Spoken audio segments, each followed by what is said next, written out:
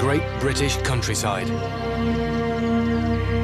Setting for one of the most pivotal battles of the Second World War. Churchill called it the front line of freedom. It was a battle fought by the farmers of Britain.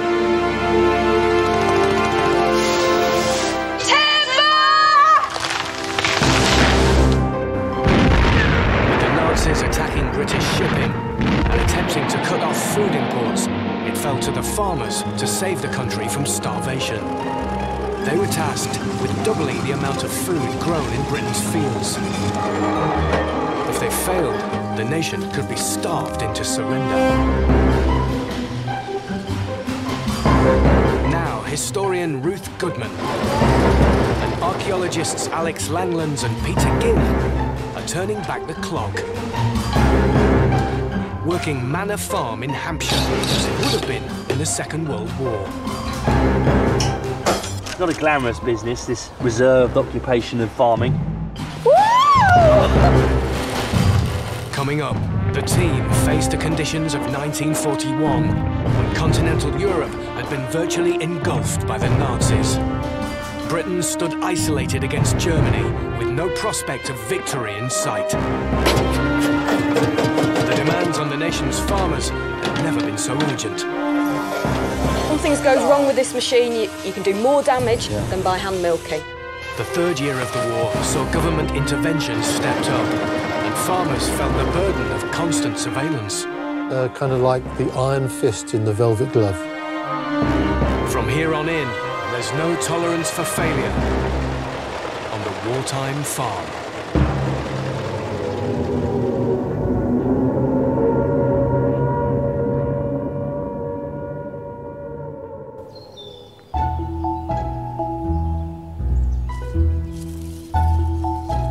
Ruth's foraging for wood.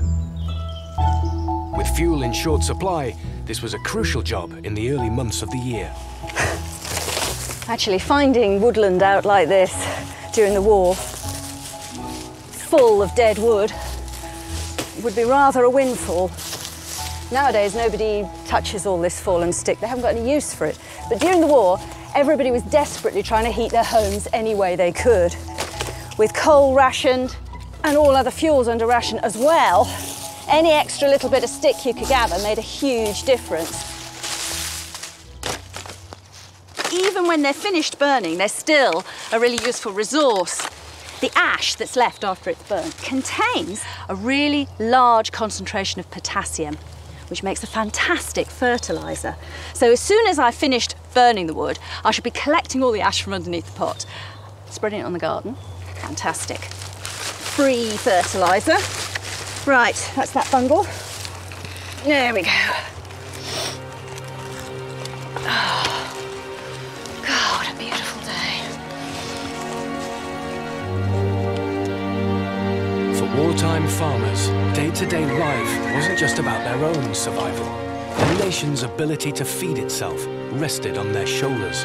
And in 1941, the pressure of officialdom was suddenly increased. Just before the outbreak of war, the government had passed an emergency law taking control of every aspect of farming. To administer it, every county had a War Agricultural Executive Committee.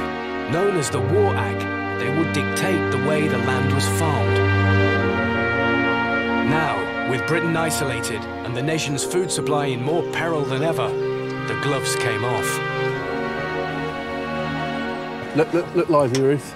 Historian Brian Short has studied the War Ags and the powers they had. Man from the ministry. Hi. Oh! Hello. Good to see you. Hello. Good to see you. Hello. You come to keep an eye on us? I have.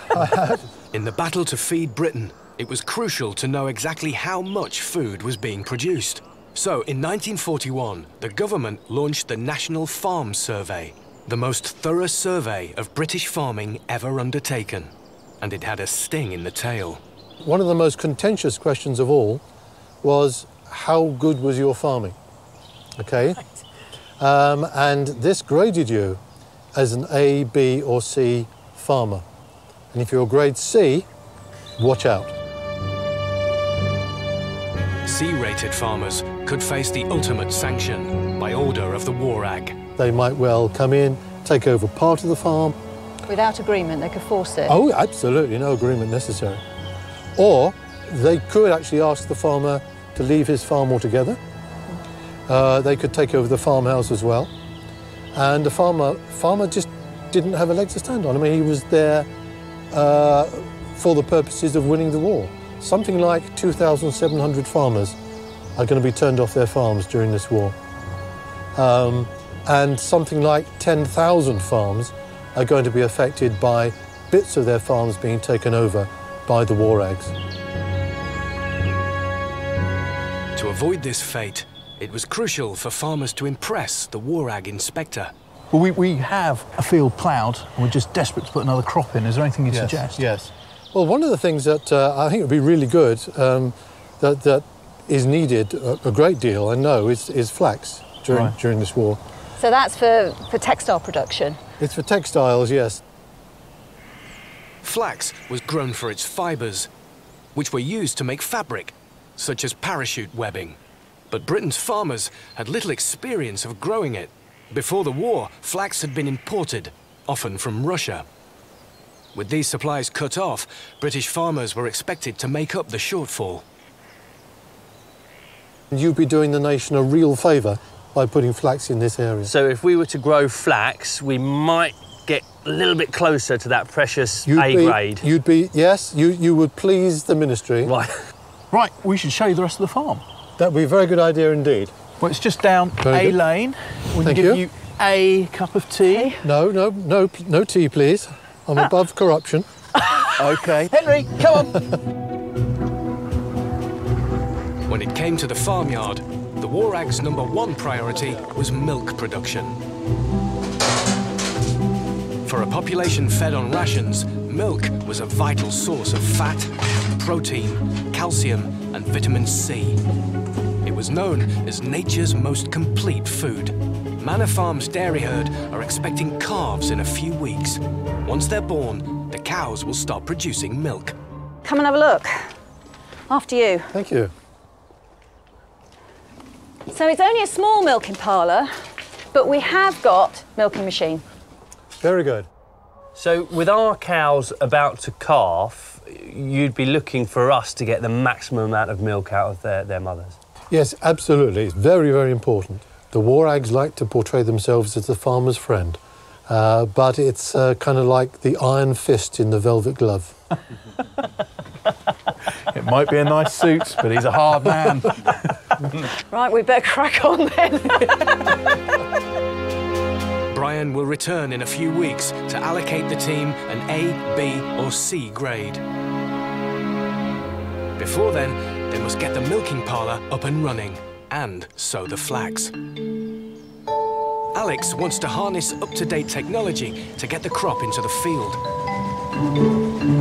So far, the team have been using a Fordson, the most popular tractor of the war.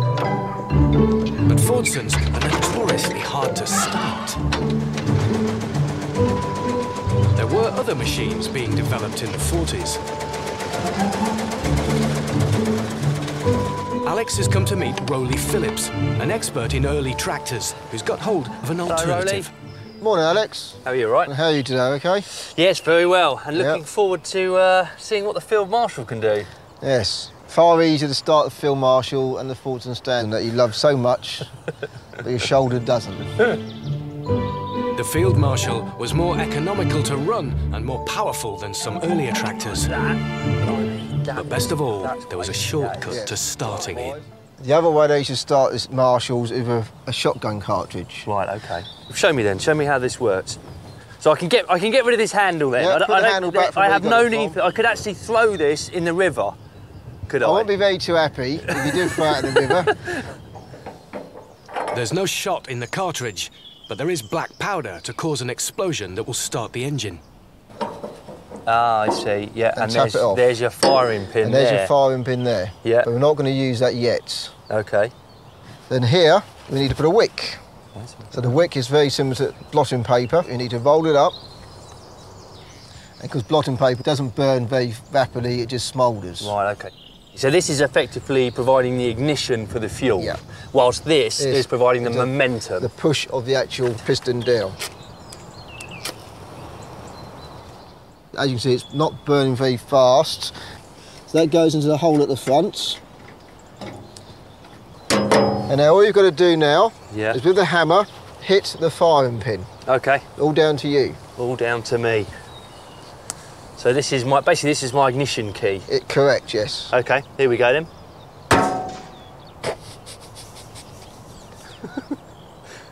Well, we've got another cartridge we can use. You said this starts first time. It does other times, but this time it doesn't. OK. Right, OK. Here we go. Marvellous. That's brilliant. It's going to save me my shoulder. Definitely will. Right, well, let's take it for a spin. Go for a spin.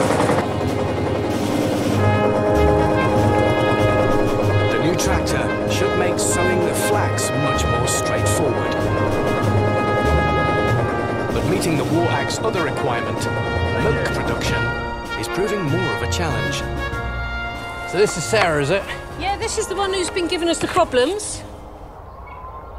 Peter and stockwoman Debbie Underwood are keeping a close eye on the cows. You look at the end of that teat. Can you see she's missing the bottom half of it? Yeah, I can. Now, what we think has happened is one of the other cows have trodden on the teat and have literally just cut through the end of it, which is extremely painful. You can see it's not very nice at all. Yeah. And we've got a problem with the other teat as well. The tip of it has gone black, so she's got an infection in there.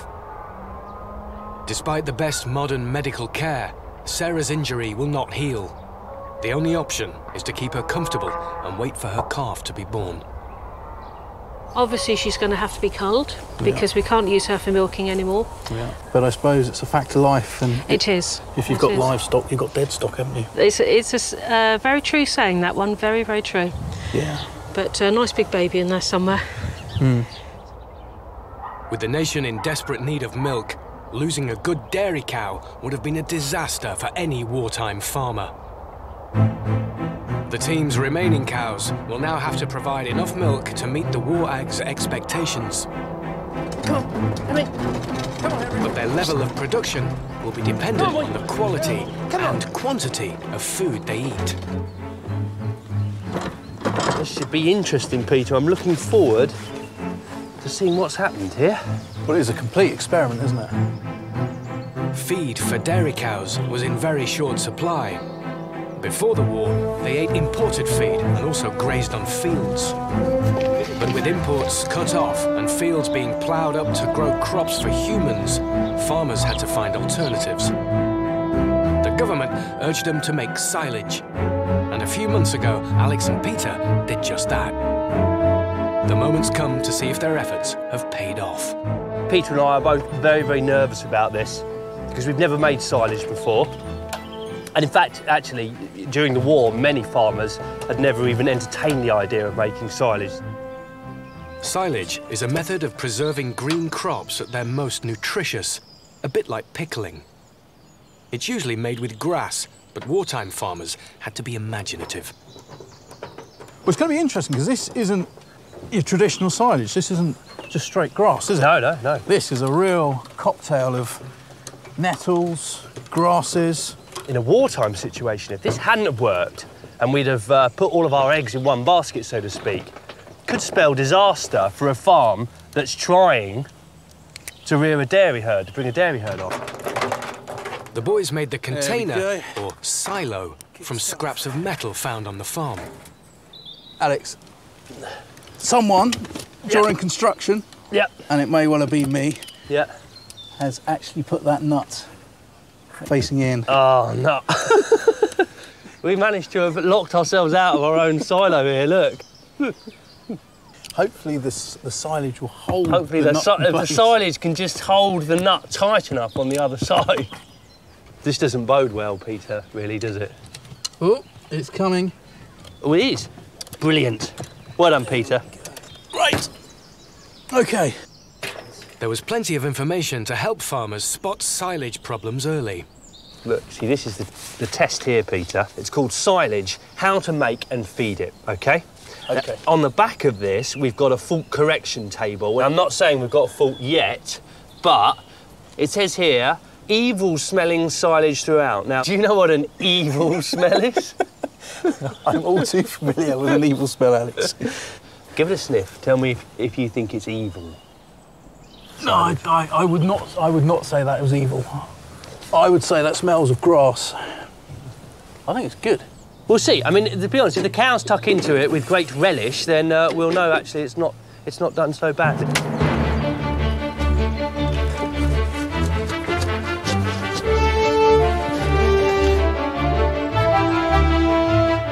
Right, you got your tools? I got the tools. You got the barrow. Gloves up, girls. Oh, what is this? What is that? Go on, have a... Experimental silage. She's interested. She is. This bodes well. Right, let's get it in the trough. Oh! Oh! There we go. Look at that, Peter. Look at that. Wonder silage. There it goes. You can't have it all, you two. More than 2 cows here. There's plenty to go round. That's it, Peter. You get it in there. That's a no-nonsense bit of troughing, that is, isn't it? Look at that. Save some room for later, darling. I think we could very proudly go back to the war ag and say, you know, we did our job, we tried silage, and we've made it work. Yeah. Go spread the word. Brilliant.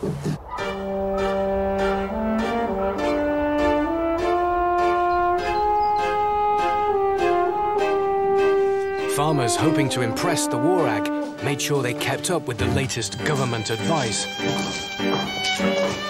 A popular way of doing so was to watch government films. I think dig in, yeah. Grab some sandwiches. And one such production is showing at the village hall. Mobile cinemas were sent up and down the country, screening films that showcased how farming was helping the fight. Spring Offensive was made in 1940 by the Ministry of Information. The English countryside. Its most important crop, English countrymen. Now what will war mean to the countryman? What will war mean to the land? Historian John Martin specialises in farming on the home front. John, the Ministry for Information was set up, at the beginning of the war, to inform people? To instruct people, to stress the success of the wartime food production campaign, and also really to raise people's morale. Not only farms well, he pulls his weight in all sorts of ways. Well, Mother, here's the new visitor.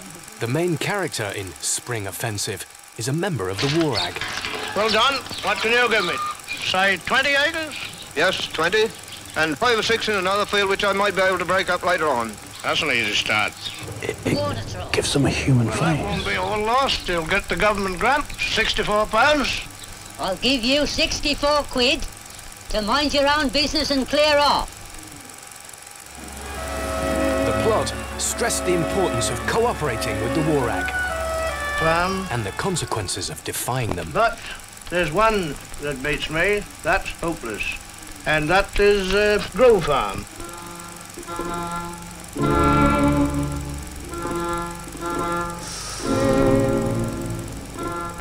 Could use some music. Ominous. The only way is to take the farm over. More than 2,000 films were produced under the guidance of the Ministry of Information during the war. And there we have it, harvesting. It's telling us that they've turned that farm around. Crucial element really in a film like this is actually it's all about the mindset and keeping everyone positive and keeping everyone sort of moving in the same direction. And in that sense, it achieved the objective, ensuring that everyone's committed to the war effort. Well, it's certainly done that for me. It's certainly raised my morale, but at the same time, it's stressed to me that I've got to get out there and get the kind of yields that these people are. In September 1939, you asked the countryside to provide you with a safe refuge for your children and security against famine. And both these things it has given you. Now the countryside asks you to do something in return. When peace comes, don't forget the land and its people again.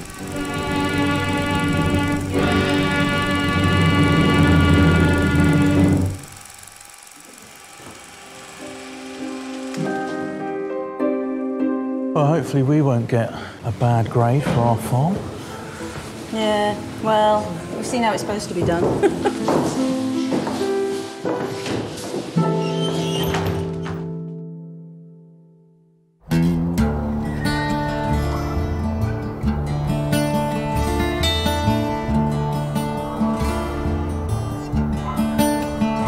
Back on the farm, the team must get ready for the upcoming War Ag inspection.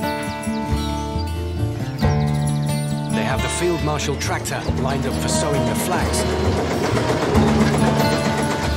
And for milking, they'll also be using a new piece of kit.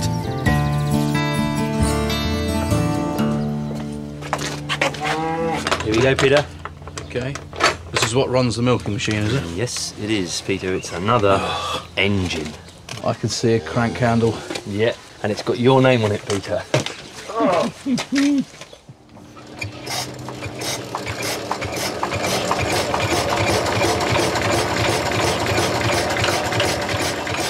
It's a fairly simple piece of kit, this. What we do is we create a vacuum that runs up through a rubber pipe up the back. It then goes in to the milking parlour here, okay, and then across the top. And off of that pipe, you can then tap in however many milking machines you may need. The demands of wartime production increased the use of milking machines. Before the conflict, only 1 in 5 farmers were using them. But the wartime shortage of manpower meant labour-saving devices were essential. And by 1945, over half of Britain's cows were being milked by machine.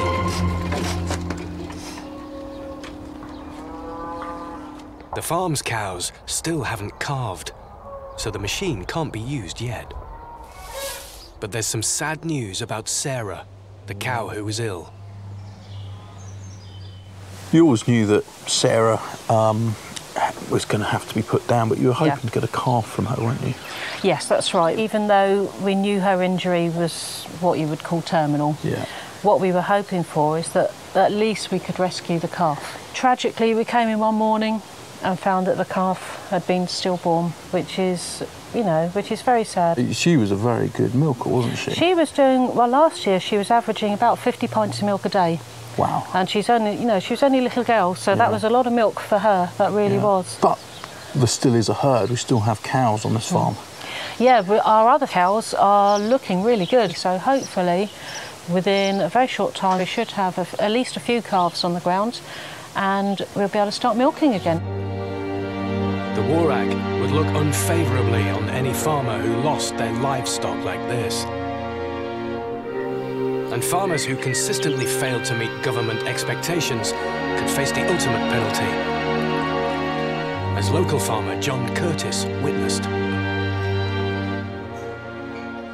John, I've been reading some of the newspapers here from the 1940s, and there's a case of a farmer here in Hampshire shot in an 18-hour farm siege. Yes, he was our neighbour during the war. There's a chap called George Ray Walden. Yes, commonly known as Ray. And did you know him personally? Yes, I did, although I was quite young at the time.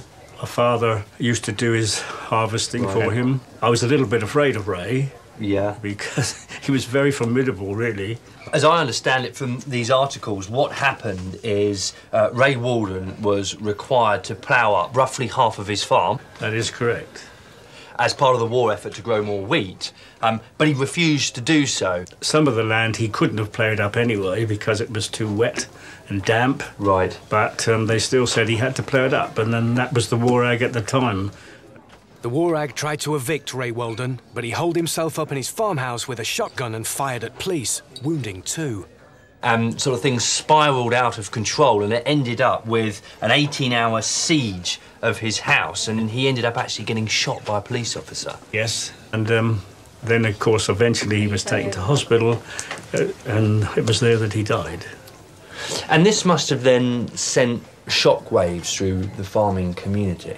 Oh, it did. It was in all the press, you know, and the Farmers' Union papers, the magazines that came out. Yeah. The story was there. And mostly they were condemning it because it shouldn't ever have happened. You think it shouldn't have happened? I don't think it should at all.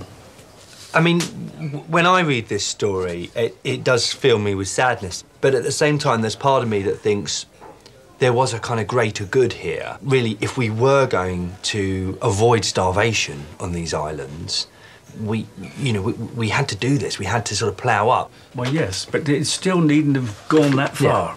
Yeah. It's been very interesting. It's made me think a lot more about the war ag and what they were doing here.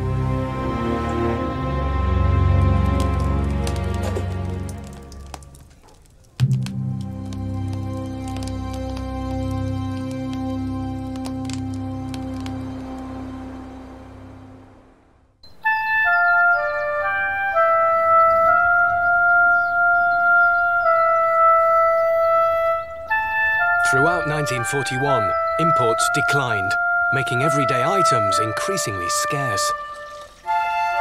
One shortage in particular caused problems for housewives: soap. Soap became scarce because pretty much the major ingredient of soap is fat. Any sort of fat, but particularly the edible fats. And Britain, with all the business going on with U-boats out in the Atlantic, was really, really short of edible fats. So any soap you could save meant there was more fat for people to eat. The fat shortage became so severe that in 1942, soap would be rationed. But even a year earlier, it was hard to come by. There were some thrifty ways to make it go further. This is a tip I got from a newspaper of the 1940s. And basically, you use a flannel, and then all these sort of little bits of soap that are getting too small to be useful, all the sort of little chippy bits or the little tiny soft slivers left at the end of a bar, you bung them all into your flannel, and you just squeeze it up and pop it in some hot water. And basically, the soap melts enough to all sort of gel together and become a sort of multicoloured, made out of many bits, solid bar. Oh, see now, even in that few seconds there, if I give it a good squeeze, you'll see it's reformed. There we are, look. It's all sort of moulded into one lump, and that's so much easier to use than all the little bits and bobs. In the garden, those in the know could find another way to deal with the soap shortage. This is soapwort, so you can sort of see what this nice pretty pink flower on it. And just like the name implies, soapwort, it's useful as soap. It's a sort of soap substitute, really. The strongest part, the saponin, is in the root, but you can get it in the leaf and the stem as well. Eking out your soap ration with soapwort, however, is probably not very mainstream. Really restricted to eccentrics like me who happen to know the older ways of doing things. The next stage is processing the plant. So I've washed and cut up all my soapwort, nice hot water, and start bruising it. What I'm trying to do is release the juices in the soapwort, in particular the one called saponin. That's the thing that does the cleaning. Oh, yeah, look. It's starting to go a little bit bubbly. It's supposed to be one of the gentlest of all the cleaning agents. Indeed, conservators use it when they're dealing with really ancient textiles, where soap would be too harsh. They use a solution of soapwort or saponin to gently soften and lift dirt and grease out of things like ancient tapestries and so forth. So if it's good enough for that, it's good enough for my hair. This is the greenest shampoo I think I've ever made. Right.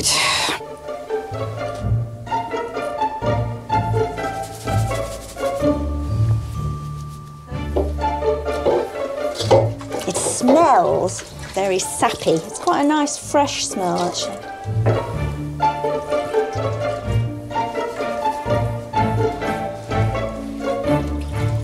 mean, it doesn't lather up like modern shampoos do, but it mostly feels just cool and cleanish, I suppose. I don't know. Right, I think I'm ready to rinse it all off.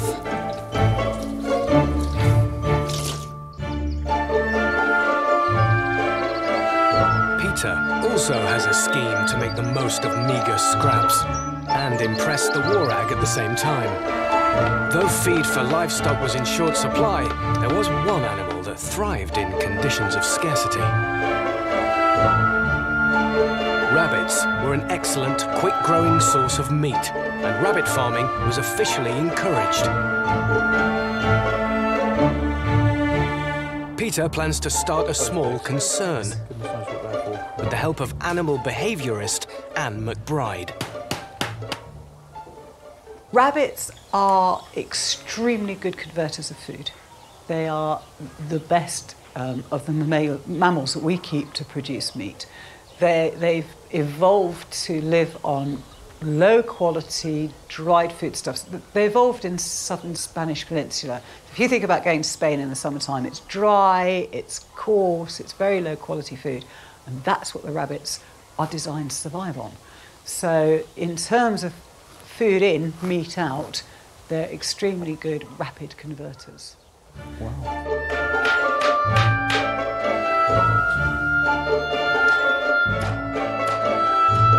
Selecting rabbits for breeding is a delicate process that begins with sexing. These are our rabbits, and the first Fantastic. thing we need to know is which ones are the boys and which ones are the girls. Ah. OK, there we go. Let's get you up. There we go, little man. Sorry. He's not happy, is he? Or girl. Or girl. Oh, no, this is a boy. He's got a very nice pair of testicles here. Mm-hmm. Very large. So we have here a very nice young man. Back. Oops. You only need one boy, but you do need more than one girl. Quite wriggly. Ah, another boy. A little boy. Well, rabbit number 3, hopefully this isn't a boy. OK, not a testicle in sight. No. There are 2 more female rabbits to choose from. Oops. Oh. Now, of the 2, just based on size, I'll be going for this one anyway. If you're going to breed large with large, you're more likely to get larger offspring and a bigger litter. And as the ultimate aim of this is to provide as much meat as possible, then obviously you're going for that, not for looks or pretty features.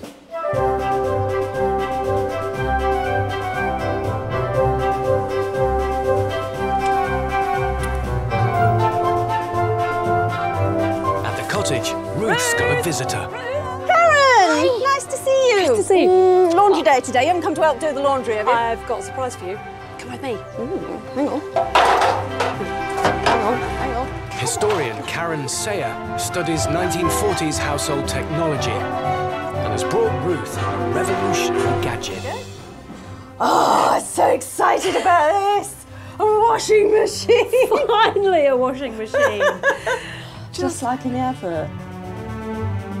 With huge numbers of women working full-time for the war effort, labour-saving devices at home were invaluable. Washing machines were hard to come by, with many factories converted to make munitions. But Karen's found a pre-war machine for Ruth to use. But it's still not a powered washing machine, No, is it? it's woman power. It is actually, I can manual see her turning the handle. labour, yeah. Where you're fortunate is in connection with the heating of the water. This machine was designed to heat water using gas power. I think the gas inlet is down there. You could get electrically heated machines as well, but it is all about the heating of the water because it's saving so much work. But the farm doesn't have a gas connection, so the water must be heated separately and then brought to the machine. Here we go, pop it in, don't need very much. My blouse, some shirts. And my apron, look at the state of that. Oh, such a mess. Let's see if this washing machine's tough enough to actually handle it. Well, we can give it a whirl. See if it really works. So, moment of truth, I think, don't you? Right, go. Agitate. Agitate. Agitate, agitate. I read that advert. It said 3 minutes to do your weekly Oh, wash. 3 minutes, yes, as if. I mean, it doesn't take me 3 minutes to do my weekly wash now. Although washing machines were first marketed in the late 18th century, it would be the 1960s before they became common in British homes. Well, I suppose the next development on from this would have been the twin tub, wouldn't it? Which would have been a powered agitator. But that wasn't to happen for a long time. We must have done our 3 minutes. Well, by now, yeah. surely. Let's have a look. Okay, then. let's have a look. Right, so Pull it up. Pull it up, don't we? Okay. Well, it smells good and laundersome, doesn't it? It does. Smells very wholesome. Is that your apron? That's my apron. That's looking a lot better. It is, isn't it? It is. You see? That's what you need. Yeah, that's shifted it. Okay. Squeezy, squeezy, squeezy. Quite like this bit.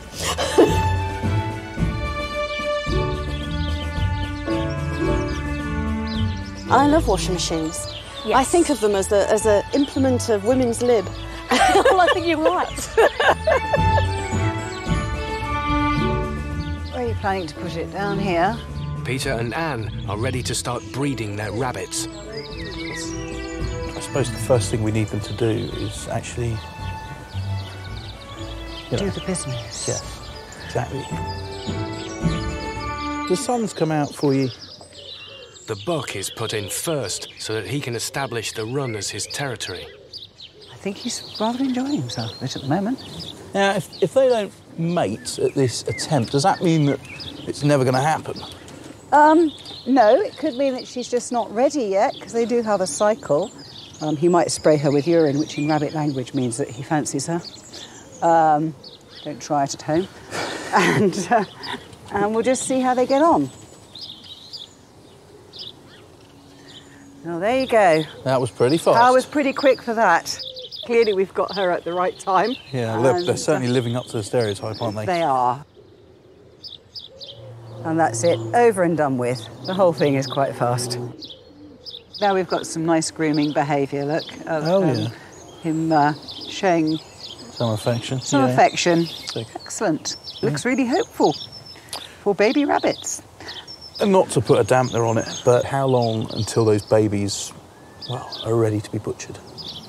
Really, at the weight you want them, I guess. You know, 3 to 4 months, you're going to have an animal that's a goodly size.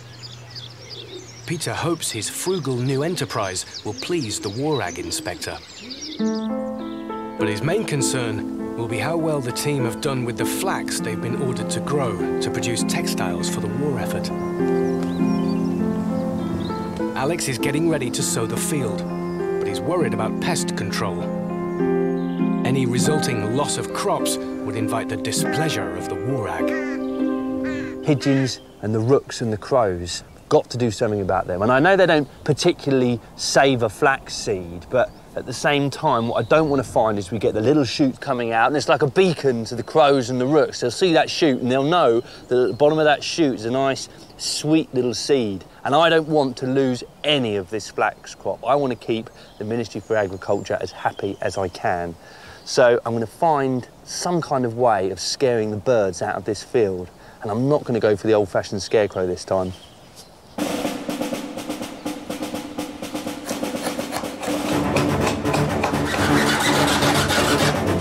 At the start of the war, 1 million tons of food were being lost to pests every year.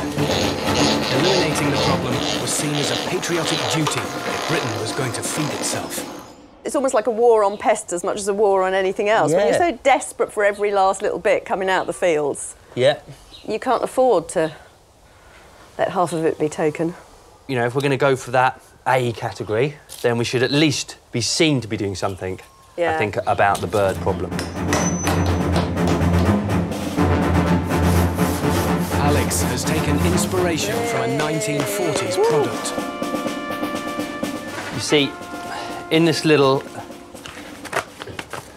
advertisement, bang, and then It looks like a firecracker going up the Yep. centre. Yep.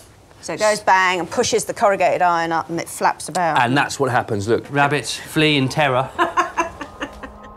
Yeah, Noisy enough? It is. Come on. It's not bad, is it? We want it to go from there, don't we?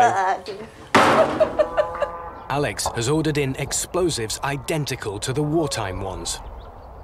That's gunpowder, isn't it? Wrapped up in paper, stuck into a bit of string. Now, we've just got to hope that there's enough power in each one of these Blow it open. to blow it open, yeah. Head for the spade, Ruth. Oh, yeah. The bird scarer will be tested in a nearby field. The thing is it going to be deep enough?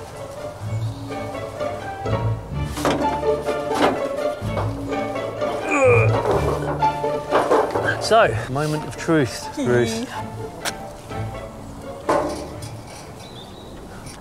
Well, I reckon a charge has got, one of those whole things has got to last a day.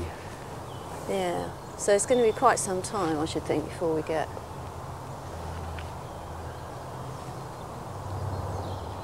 Oh, smoke.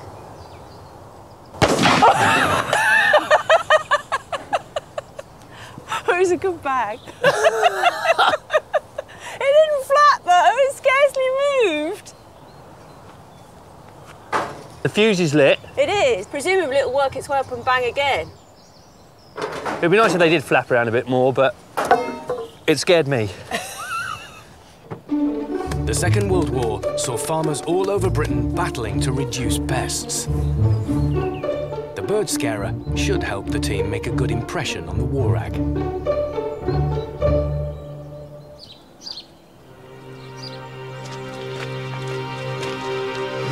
In June 1941, the course of the war was transformed when Germany invaded the Soviet Union.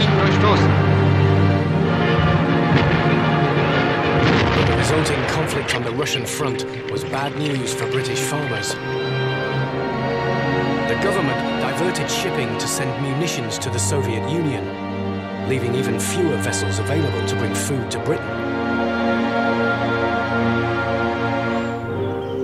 The war rags now ordered farmers to redouble their efforts to increase the nation's homegrown food production.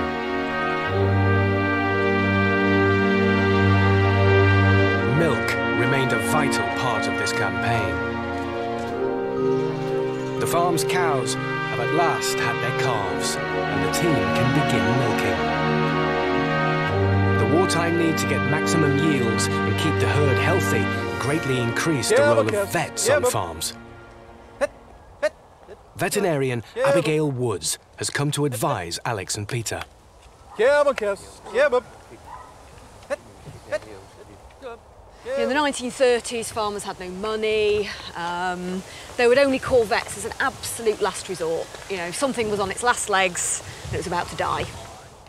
Come on. Now, 1940s, vets are on farms essentially to deal with those sorts of diseases that weren't thought a big deal of before because they didn't kill cows. So diseases like mastitis, infertility. They're not dramatic diseases, but they have a major impact on milk production. Right. And, you know, 1941, this nation needs all the milk it can possibly get. Mastitis, an infection of the udder, is easily caused by using the milking machine incorrectly. That's great. Before we start milking proper, the next thing is just to get a little squirt of milk out of each teat. Out of each one? Out of each one, just a little bit. Don't get it all over the floor, make sure it goes into that mug. So the reason we're doing this is that from the appearance of that milk, you can pick up the early signs of mastitis. So any nasty little clots or flecks in the milk, or it smells a bit funny. I mean, that's smells okay, fine. doesn't it? That's absolutely good, fine. So turn it on. There we go, so you can hear that's coming through now. So if you put your thumb on that, you should be able to feel the vacuum. And that's just sort of pulsating. That's right. If you just put a straight vacuum on that and it didn't pulse, it would damage the teats. Right, OK. The pulsing gives it a chance to recover. Attaching the vacuum cups is a tricky task. Put your thumb over the end first. Yeah. That's it. No, it's not. No, it's not. That's it. Oh, there we go. Vacuum's running that. There we go. 2. It looks like you're winning the battle there, but perhaps not the war. There we go. Brilliant. And will that just hold itself on, yeah? That will, yeah. So I don't have to stay here? No, you can stand up about 3 or 4 minutes now. But you've got to do everything just right, because if something goes wrong with this machine, you can do more damage that way than by hand milking. And do you know how much it's sucking out? A rate sort of... It's quite quick, is it? Yeah, it's about 40 to 60 pulses a minute. That is the frequency which a calf sucks. Right. It's also the frequency that a cow's heart beats. So it's a sort of... Oh, OK. There's So some logic behind there's a bit of rhythm here, natural rhythm. Yeah. OK, so she looks like she's done. Right. Farmers were under pressure to send the milk they produced into the rationing system, keeping only a small amount for themselves. There we go. Fresh out the cow. That's fairly full. Most were prohibited from turning it into butter or cheese at home. These foods were now produced in centralised factories, so the government could keep a close eye on what was being made. But if any milk went sour before it left the farm, farmers could get special dispensation to use it. My milk's turned.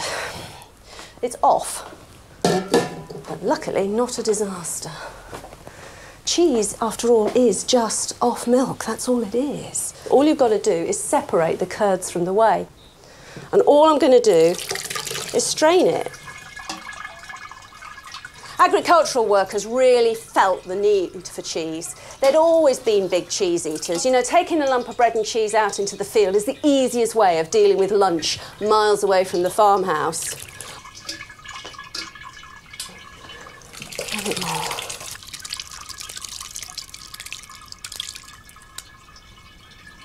Is only going to need a sprinkle of salt and a dusting of chives. And I've got cottage cheese that we can have on the sandwiches.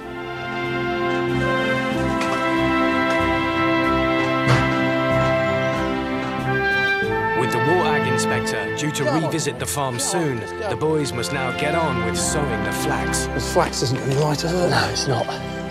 Nearly there, though. Certainly got the weather for it as well, haven't we? Yeah.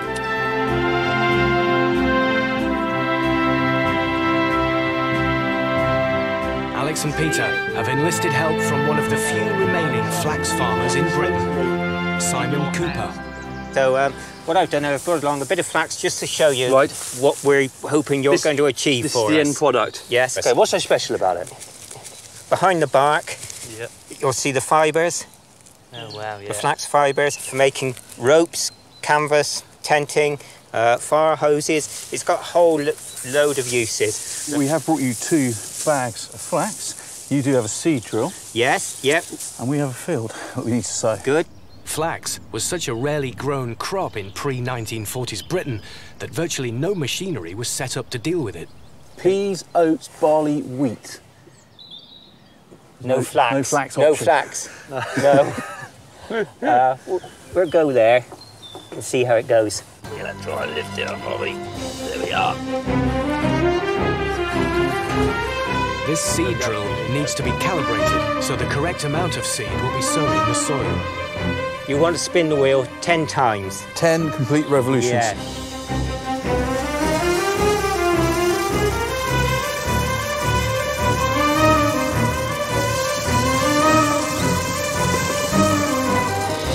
Nine and 3/4, 10. That's almost perfectly on, just under 8 ounces. 8 ounces. Yeah. So it's probably a little bit high. If we just go down a setting, be pretty close with that. We want to get this right. You really want to get a good even crop. So it competes with itself, makes itself grow tall and straight, hopefully keeps the weeds down. Let's take the time then, Peter, and get this right. Remember, we're looking for that A rating. After hanging for just an hour, the sour milk is transformed into cheese that's ready to eat. There we go.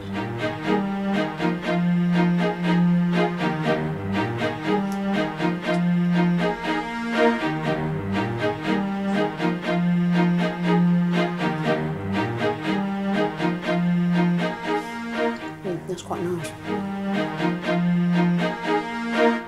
Do you need a hand starting it? Yes, please, Peter. This is the ignition key. Well, you certainly won't lose that, will you? No. You started this before, haven't you? Yes. Yeah. Experience? No. So, naked flame, diesel, shotgun cartridge. Okay, let's get that tightened up. Okay, here we go. Don't miss.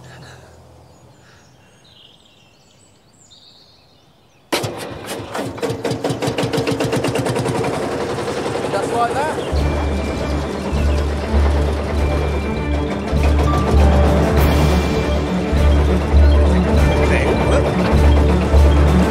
The acreage of flax grown in Britain increased from 1,000 acres to 60,000 over the course of the war.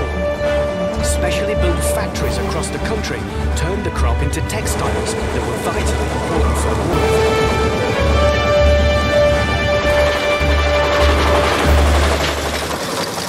So how long is this going to take? When can we harvest it? Well, it's around about 100 days from planting till harvest. That is a very, very quick growing crop.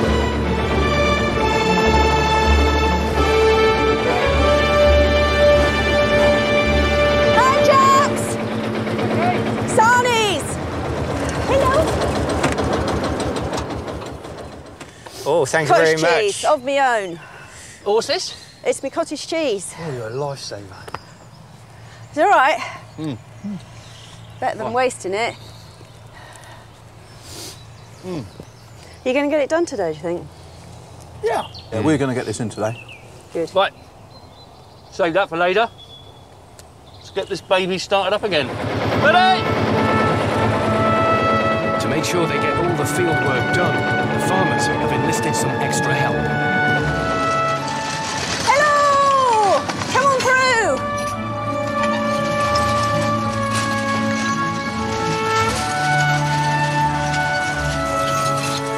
Local farmer Robert Sampson has brought his horses to harrow the ground, breaking up and levelling out the soil to embed the seeds.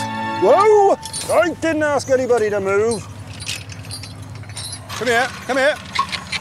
Those are good-looking beasts. Good little mare. They're not Shires, though, so what are they? These are British Persians. You know, a compact, powerful horse, capable of all farm work, and you could trot them to town if you wanted.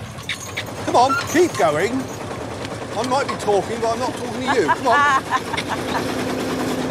Percherons originally came from France, but began to appear on British farms in the early 20th century.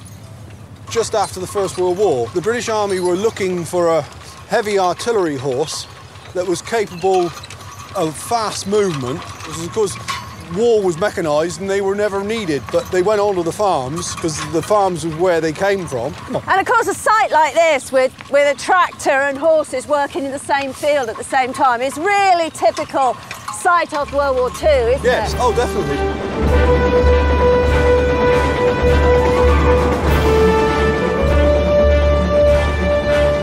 Despite the influx of tractors, working horses made a huge contribution to wartime farming. Their numbers had declined in the 1930s, but the Second World War revived them, and by 1945, there were almost 500,000 working horses on British farms, twice the number of tractors. Nice to see the horses out working. It is. I am an absolute bag of bones. I'd give my hind teeth to be behind those two horses.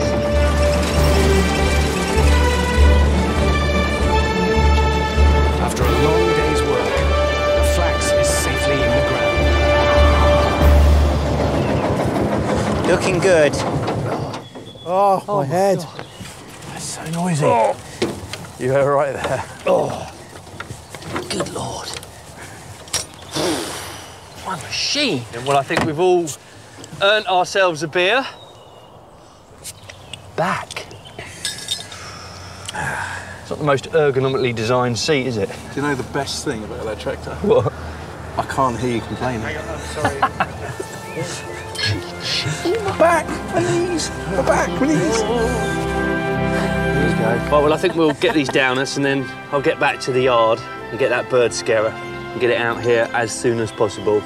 Because I don't want to lose any of this crop. I want to keep the man from the ministry happy. Yeah. He'll be pleased, I'm sure. Cheers. Cheers. Thanks ever so much. Here's to a flax crop.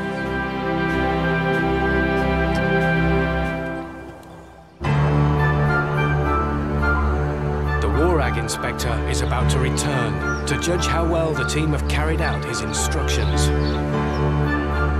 Just in time, the rabbits have started nesting, meaning their babies should be born soon.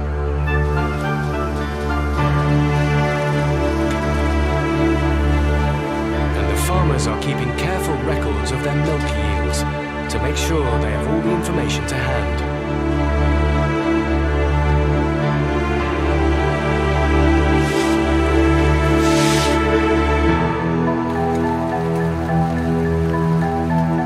With everything in place, they're ready for the long-anticipated return of War Ag expert Brian Short.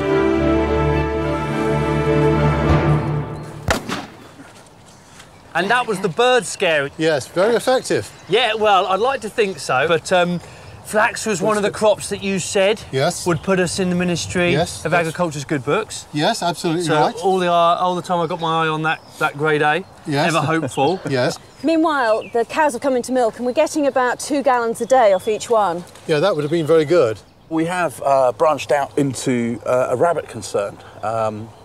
We've started off with 2. But they are multiplying as we speak. And it's amazing at how fast that process happens. Well, that's good. That's good. Any meat for the pot helps. So, Brian, we now get to the burning issue of the grade, the category that you would like to assign to our farm. Yes. Well, of course, it's not just this field. It's one has to take account of the whole farming operations. Yeah. But I would have thought that, given what you've done, you are working to at least 60% of productivity on a farm like this. Okay. So that's a B, okay? Right. Okay. There are some war eggs who actually used B pluses and B minuses. Oh. I think you might be edging towards a B plus there. Really? B plus. I can live with that.